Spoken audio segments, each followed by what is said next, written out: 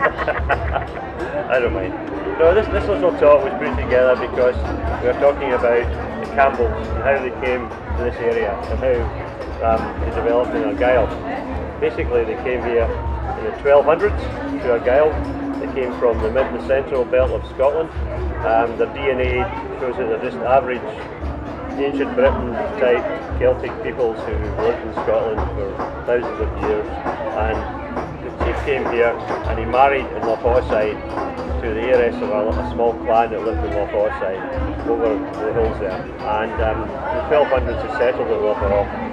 They immediately fell out with their neighbours. The chief that we know was called Big Colin, Alan Moore in Gaelic, and he fell out with the MacDougals, who were then the lords of Argyll. And because of a little dispute, and eventually he was killed in battle against the MacDougals in 1296. So they had that sort of feeling that they were on the losing side, but very soon they joined with Robert the Bruce, who was the King of Scotland, or he wasn't the king then, but he was trying to become King of Scotland, and eventually they were on the winning side. First of all, they felt they had another battle with the MacDougals and they lost over at Tyndrum, which is over the hills there, and after that they were destitute. That was Colin Moore's son Neil, who was the chief of the clan at the time, and he joined Robert the Bruce, and eventually they became successful. Robert the Bruce became king, claimed his kingdom back to Scotland, and Neil Campbell, as he was, Sir Neil Campbell, he benefited from that, and he acquired estates in Argyll, including a castle on an island in Lochos called Inchconnell Castle, which is now a ruin, and that's where they lived for a couple of hundred years. It was Neil's son, also called Colin Og, young Colin, who fought at Bannockburn with Robert the Bruce, and after the success of that, the independence of Scotland again in 1314, they got more estates and more property in Argyll. They did very well. In fact, their chiefs were all funny names, like Colin. The next Colin was Colin Yangantak in Gaelic, which is wonderful Colin, and another chief was called Duncan and I, which is Duncan the Fortunate.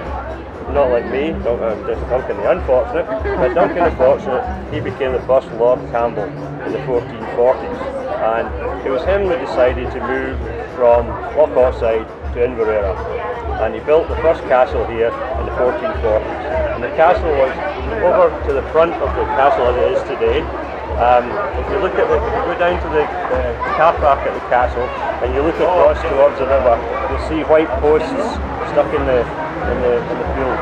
4 white posts stuck in the field, and that's the corners of the original castle in Inverera in the 1440s. When they came here, the two main clans that were here were the MacVickers, who lived up that way in Glenera, and the MacIvors, who lived over there in what's called Stronshira. And the border of the two lands is a standing stone. As you're coming up on the field on your left-hand side, there's a big standing stone, and that was the border stone between the MacVickers and the MacIvors. The Campbells moved in, they had rights to the property, and they became very successful here. So that was Duncan Lord Campbell, and there were 2 Lord Campbells, and then very quickly they became earls. There were 10 earls of Argyll, and there's now been 13 dukes of Argyll since then. Okay? So in the 16th century, 1567, one of the earls, who was the 5th Earl, Archibald Campbell, he married the sister of Queen Mary, or Mary Queen of Scots, as it was commonly known. So her name was Lady Jean Campbell, so she was a countess of Argyll. And 1567 in July, Mary Queen of Scots? Mary Queen of Scots came here. So she was a Campbell? No, her sister was married to the Earl of Argyll. She was a Campbell. Okay. And she came here in July 1567, and she visited her sister at the old castle down there. It's recorded that she came here. They had a Highland Games for her. If you read the Highland Games programme every year, it says the first Highland Games were held in 1567, which isn't strictly true, because there wasn't another one until the 1890. That's when the current Highland Games started in 1890. So when Mary came here, they took her up Glenshira, up Glen there, and they had what they call an ellerig. There's a place called Ellerig up there today. But an ellerig was a wooden fencing enclosure where they had a deer forest up there, so they kept the deer and they went hunting. But it wasn't quite hunting like you see in the films with Henry VIII riding along and so on. What they used to do in hunting time was they'd get the forester and his men to go up the hill, chase the deer down the glen. They would get chased into this ellerig, this funnel of wood, and then they would come right down, and when it was very narrow and they were all in, the lairds would go and they would fire in their bows and arrows, their crossbows into the deer as they went by and killed them. So Mary Queen of Scots is recorded as having killed a deer, killed a stag at the ellerig.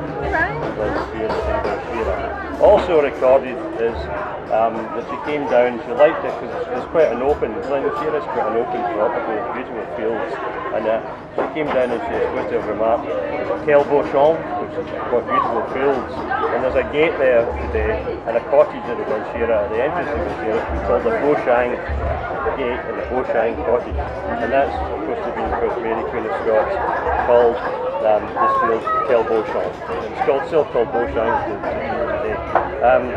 In the next century, the Earl of Argyll became the Marquis of Argyll, the 8th Earl, and he was a Covenanter. So that meant he sided with Oliver Cromwell against the monarchy.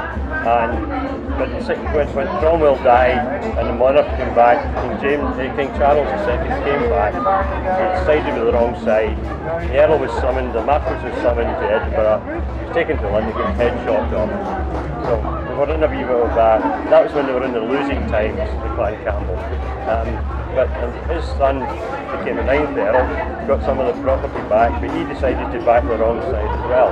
So King Charles II died, and King James came on. He was a Roman Catholic, and the Campbells were very anti-Roman Catholic. And when there was a Monmouth rebellion, the Duke of Monmouth, who was the illegitimate son of King James, rose against them. The Campbells rose with him, and what happened was, once again they lost. The Campbells took off, and you all know this stone. When you cross the bridge going into Inshinnan, before you get to the Normandy Hotel, there's a little sign saying the Argyll Stone. Right. Okay? No, I've never heard of it. Alright, well the next time you pass over that bridge, we'll check the next week. Down by the side of the Normandy Hotel there's a little iron enclosure, and in there there's a stone. And that was the stone the 9th Earl was sitting on when he was captured. After the rebellion in Argyll, he managed to go all the way across into Redford. Very close to us. That's very close to where he lives, okay? And sitting on that stone, he was captured, and he was then taken away to Edinburgh. He got his head chopped off as well. Okay, and that was very unfortunate for this was very unfortunate for this particular village, because after that, what they had was rights of fire and sword.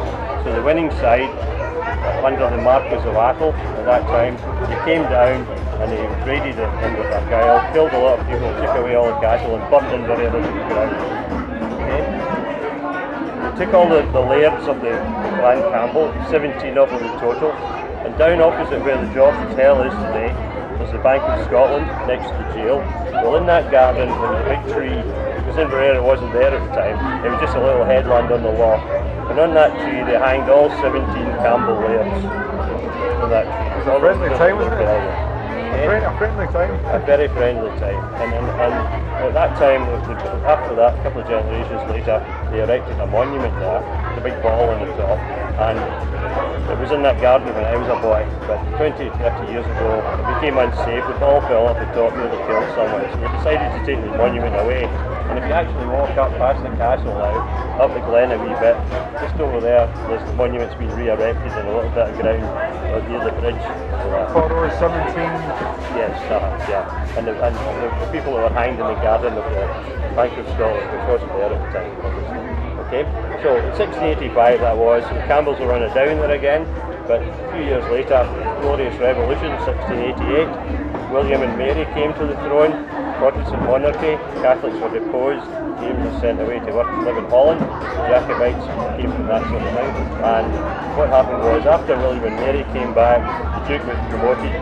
He became the 10th Duke, his son of the one who had his head cut off, and he became the 1st Duke, and they've done really, really well ever since. The 1st Duke of Argyll was fundamental in getting the union of the parliaments of Scotland and England in 1707, and he got more power and prestige out of that. His sons were with John, Field Marshal John Campbell, who was the second Duke, who died in 1743.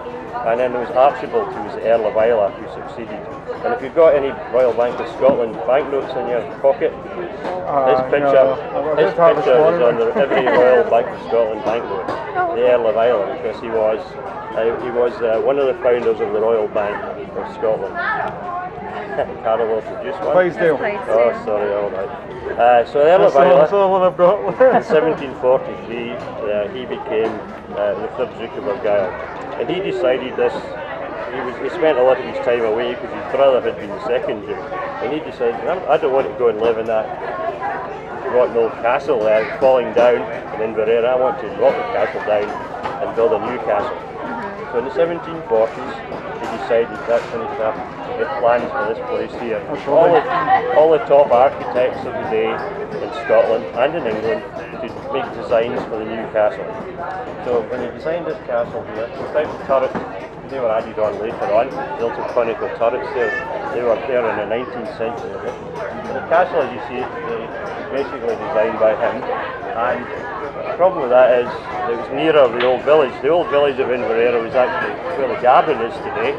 So all the way up down that road, from the road end to the castle, was where the village of Inverara was. Where the village is today, there was nothing there, just a little promontory where that tree was, where the village there was hanging. So he said, well, I'm going to build my new castle here, I'm going to knock the old one down. Now that village is far too close to my castle, we'll all have to move. So in 1746, he issued a summons of removal. 146 people, families living in Inverara, were told to get out, move out, right? And included in them were my great-great-great-great-grandfather, James Buchanan. He was a blacksmith in Inverara. He was one of the ones who was summoned to get out, to move. So I've subsequently traced his ancestry, because he moved further down the lot, and that's why I come from this area today. That's where he moved down to, okay? So the 147 people didn't move immediately. It took a wee while to get rid of them all, but they progressively moved everyone either out of the area altogether or into what they call the new town of Inverara. And where you are today, all that land where Inverara is built has been reclaimed from the sea. That's why some of the old tenement buildings are called relief land. On the other side of the church is called relief land. It was all built into the sea. The pier was built into the sea, and the whole new town was built there. The best of the tenants from the old town were allowed to move into the new town. But the ones who weren't all that good, including my great-great-great-great-grandfather, had to go somewhere else. I don't know why he wasn't very good, so they progressively moved everyone out, and as you see today, the whole village, the whole town has been completely removed. You can't see any sign of it. The only sign you can see is one of the last people to move out, and he was supposed to be called McCorkadale. But the name McCorkadale doesn't appear in the 147 names that are listed in the village. He was supposed to be the last tenant. He was so angry at having to move that he took a pot and a pan, and when they were building the wall, as you go out of Inverara towards the bridge, there's a wall along the side of the road. And he was so angry when he went to the masons of the wall, he took a pot and a pan out of his house and he got them to cement them into the wall.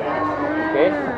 So that was his protest of having to find. And is it still there? Can you Well, see them? yeah, well, you can, but what happened was in the Second World War, some North American visitor who was here because there was a lot of military here during the war doing their training, a lot of Canadians, but the story was an American, I have to say. He actually, with a drunken escapade one night, the pan went missing. Someone wrenched the pan off the wall and took it home as a souvenir. So when I was a boy, all you could see was the pot. The pot was cemented into the wall.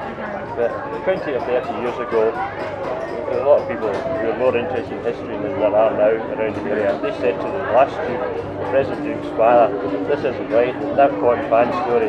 So he actually got a big frying pan and a big ceremony, and he cemented a new pan into the wall. So if you're walking along the main road between the Argyll Hotel and the bridge, you walk along that main road, you look at the wall, you see a pot and a pan cemented into the wall still today.